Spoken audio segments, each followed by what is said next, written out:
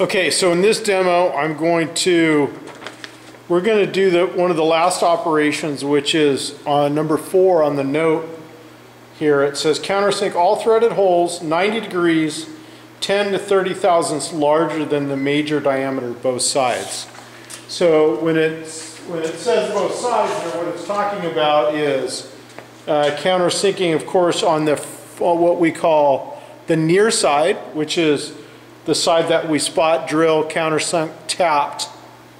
And then on the back side, we're going to get a burr because we didn't originally countersink this side, so it's pushed material out the back through the drill, through the tap, and we didn't countersink again, so we're going to end up countersinking on this side. Now, if you have all the countersinks correct on the first operation, you would have faced the material to a thickness of 375 all the way around, and then you'd still have burrs on this side.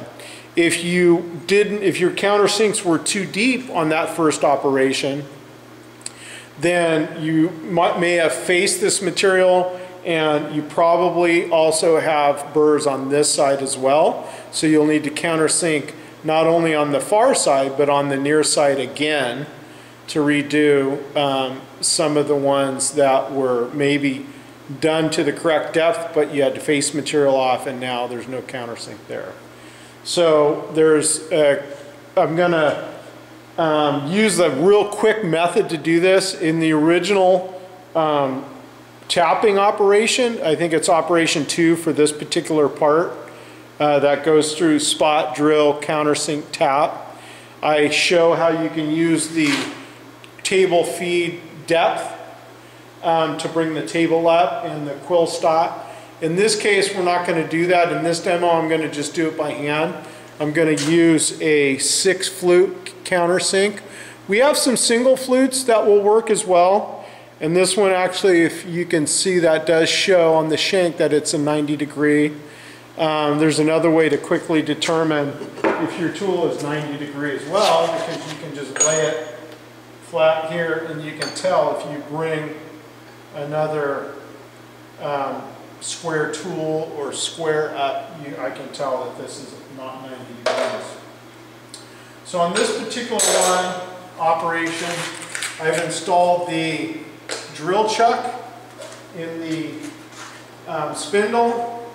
I'm going to take my spindle open by hand and make sure this is in here tight using my drill chuck key.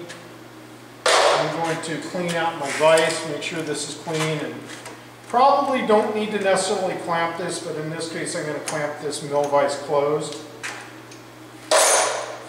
And I'm going to make sure my part's completely deburred as best I can, that it will. I'm going to use this part of my vise here and hold it by hand. I'm going to bring the spindle over the center of that.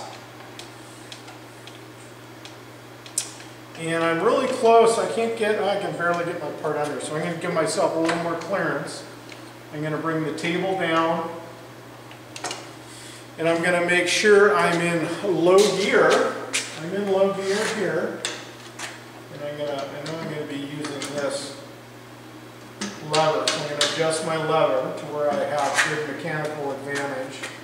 Because I'm in low gear, I'm going to make sure I use the reverse, where it says reverse, and now my spindle will be rotating clockwise for a right-handed tool. I'm going to use a very slow RPM. I can actually get even 200 or below. A 6 flute countersink is going to be a little bit aggressive, but it won't move the part around as much as the single counter flutes do. So I'm just going to be real careful with this when I do it. And I'm actually going to I'll start with the smaller holes. I have good leverage there. And I'm going to bring this over the small hole and just gently pack with a little bit of pressure. And I can actually, at this point, bring in my caliper. And I know that this is a 1/4 inch hole. The call out for the diameter is 260 thousandths. to 280,000. So I can set my caliper for 270, and I can actually lock this. And I'm going to use my two inside teeth. I can use the outside teeth as well, but I'm going to use these and see. Visually look at it, and even though it's like 260, it's a little small. I think it looks good enough, so I'm just going to go with that. And I'm going to continue on just very gently. That looks pretty good.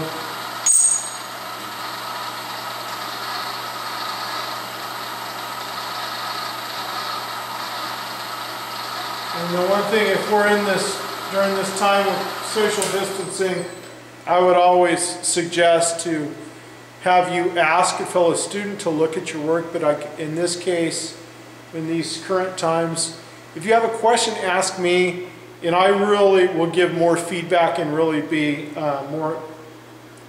more involved instead of I don't want you to feel like I'm really looking over your shoulder, because you do need to